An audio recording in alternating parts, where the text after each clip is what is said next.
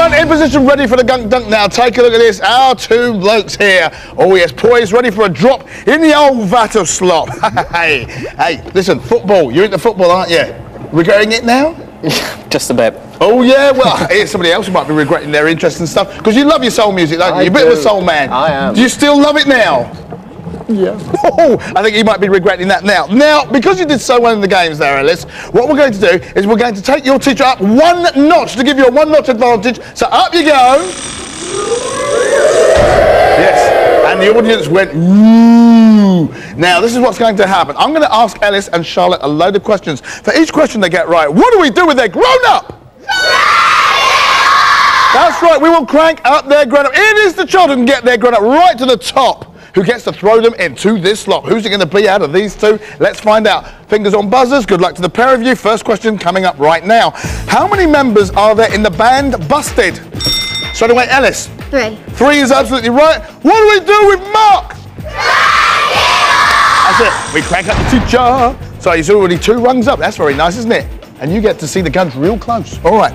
Here we are. Next question. What is 5 multiplied by 5? Straight away, Charlotte. 25. 25 is absolutely right. What do we do with a dad? That's it, up you go.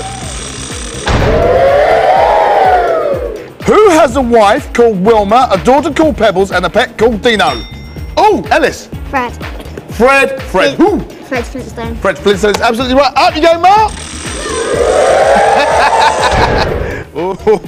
Oh, yes, look at that. I love this part of my job. All right. What does Maggie from The Simpsons have in her mouth? A dummy. A dummy. I love the accent, and you're absolutely right. What do we do with John? Up you go, look at that. 3 notches to 2. It's all still very, very close. Next question. How many weeks are there in a year? Straight away, Ellis. 52. 52 is absolutely right. Yes, up you go, Mark. Up you go. You know, he's really beginning to regret his love of football. There you are, 4 notches at the moment to John's 2. Next question. If I bought 3 buns at 25 pence each, how much would they all cost? 75p. 75 pence is absolutely right. Ellis, what do we do? That's right.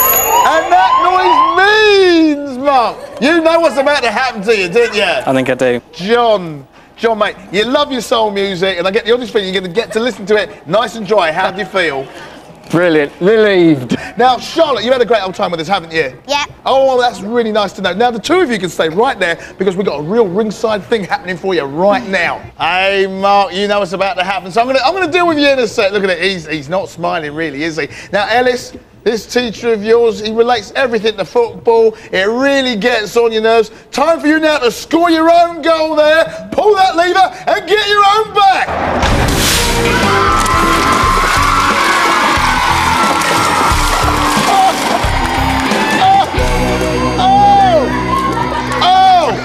Ellis, that was quite amazing. You managed to get your own back on your teacher there. How'd you feel?